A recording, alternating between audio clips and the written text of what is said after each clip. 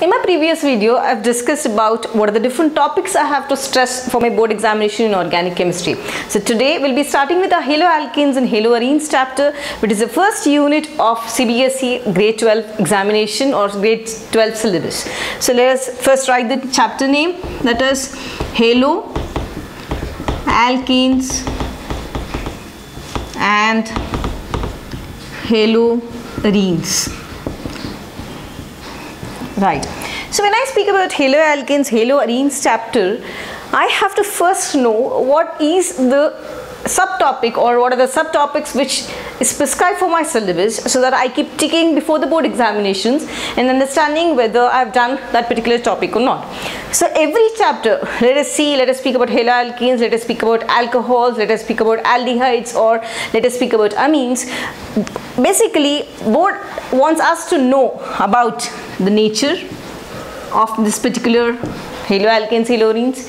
They want us to learn or the nomenclature of these compounds. How should I name the compound in terms of common system or common name? How should I name it based on the common nomenclature or IUPAC nomenclature or IUPAC naming? I should know this for all the 4 chapters prescribed. After nature, nomenclature, I should have a clear idea of what are the physical properties of these particular compounds. I should also stress on the topic called chemical properties, which carry or they form the major part of the chapter. I have to learn the preparations. How are these prepared from the previous chapter or previous compounds? How can I learn? Basically, when I said in my previous video, most of the conversions can be learned from this topic and this topic. But you're very keen when learning these 2 topics for your examination. After physical chemical properties, if I speak, there's a small rather included in your chemical properties, those are called as name reactions. Every chapter has these name reactions. You have to be very clear about studying the name reactions. When I speak about after the name reactions, when I further continue, I have to be very clear.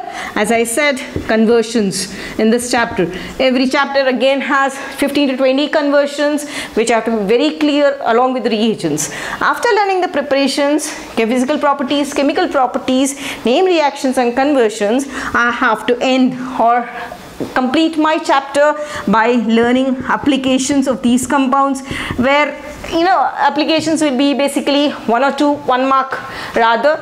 Let us not miss that 1 mark also. So applications. So every chapter will include these. My lectures, when I start my lectures, every question or every lecture basically has a question. I am going to mention specifically every topic of this chapter. There will be a question which is raised. After this question raised, I am going to show you how to write the answer for this particular question for boards. Ultimately, whatever we study, our basics should be clear. I should be able to write the board examination properly. I have to understand the question what CBS is going to ask me or the board is going to question me. I should also know what sort of answer should I write. So in my lectures, when I'm going to start, suppose let me say, if I'm going to start taking a concept nature, I'm going to give you what sort of questions are going to be given in your boards based on the nature.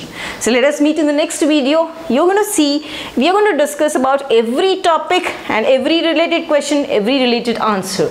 Students, remember, when I write a question in the board, try to note that question carefully. Note the answer which should be written. Follow the pattern. When you follow a pattern in answering, it is easy for you to complete that 70 marks paper in your 3 hours.